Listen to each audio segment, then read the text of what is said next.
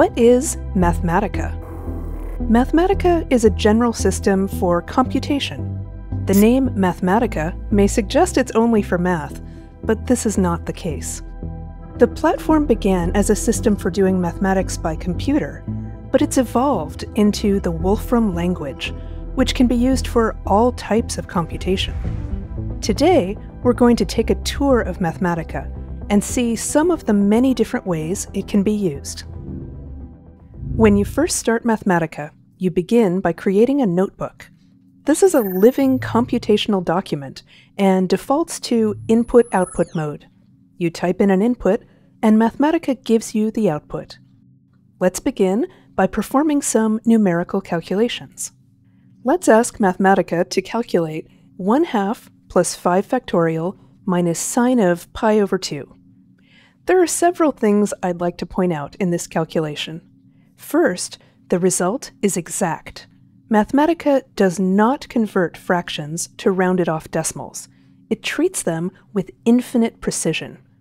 Next, functions in Mathematica are capitalized and use square brackets, not parentheses. Here's another calculation, pi to the e power.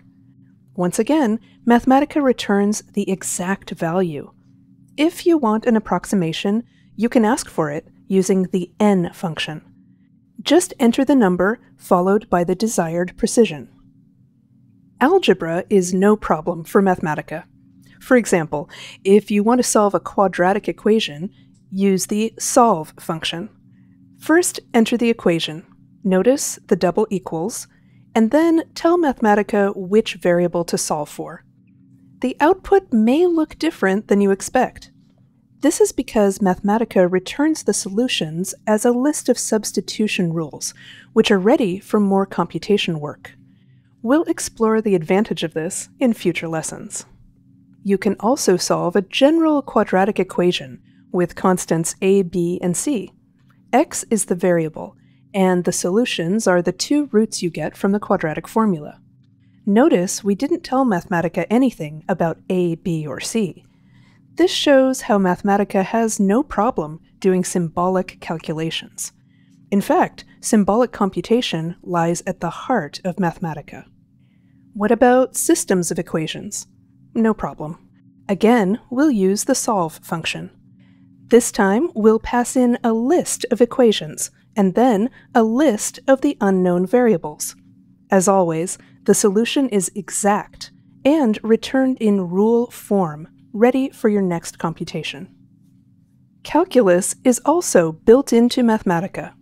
As a demonstration, let's define the function sine of 2x minus 1 times cosine of 3x plus 2.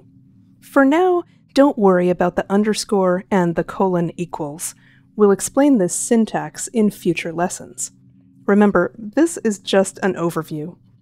We can now plug numbers into this function. And to get a sense of how this function behaves, let's graph it using the plot function. Just pass in the function, and then a list with the variable, the starting value, and the stopping value to use in the plot. If you want, by clicking on the plot, you can resize it. Let's do a couple of integrals using this function. Mathematica can compute definite and indefinite integrals. In both cases, we use the integrate function. For an indefinite integral, you enter the function and then the independent variable. For a definite integral, you enter the function and then a list with the variable, lower bound of integration, and upper bound of integration. You can also type in commands in standard mathematical notation using keyboard shortcuts or buttons. This is just the tip of the iceberg for doing mathematics in Mathematica, but the tour must go on. Next stop, science. Mathematica gives you access to a world-class collection of data for use in your computations. This data is called the Wolfram Knowledge Base. For example, in chemistry, you can query the knowledge base for a specific molecule, say the caffeine molecule.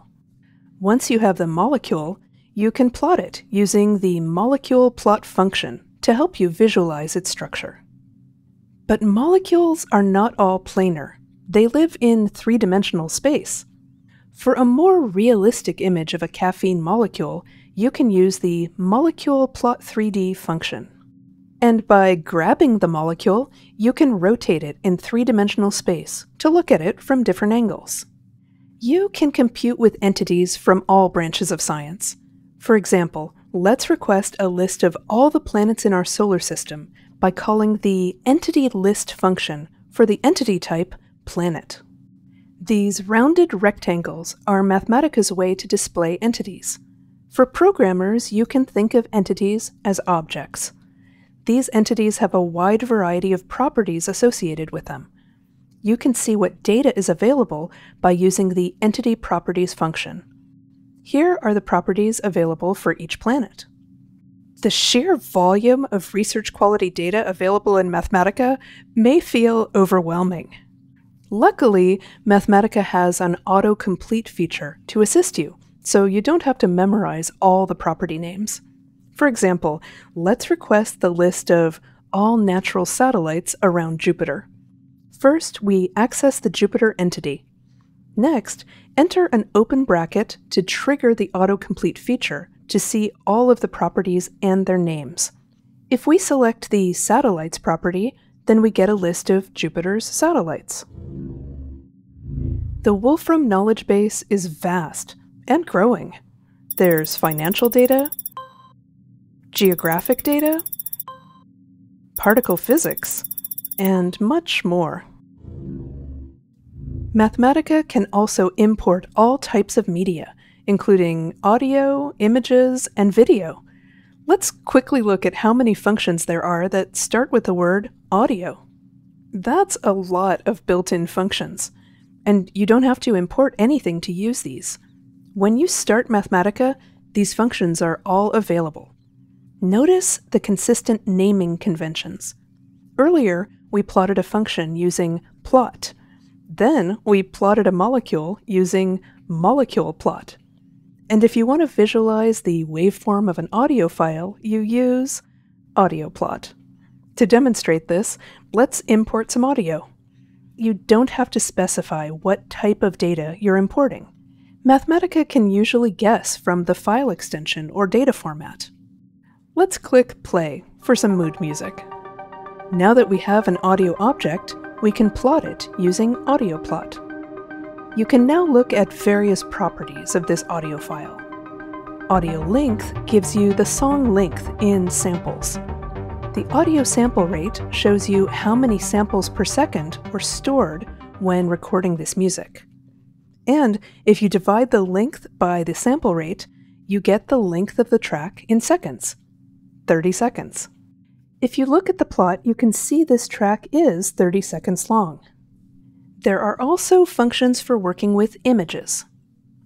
All these audio and image functions can also be used when working with video.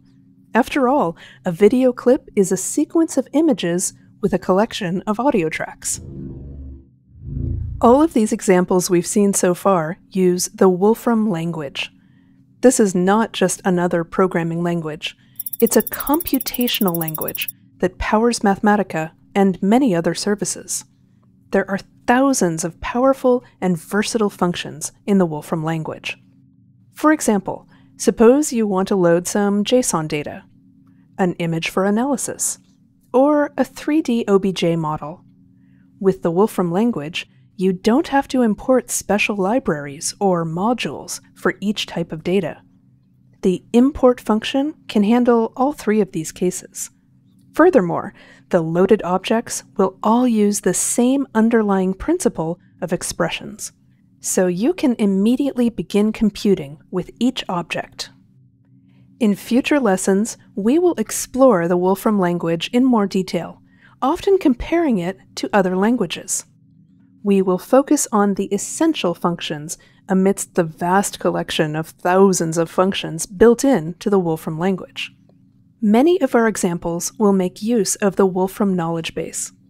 You will soon see that the Wolfram language is a computational language that's not just for computer scientists.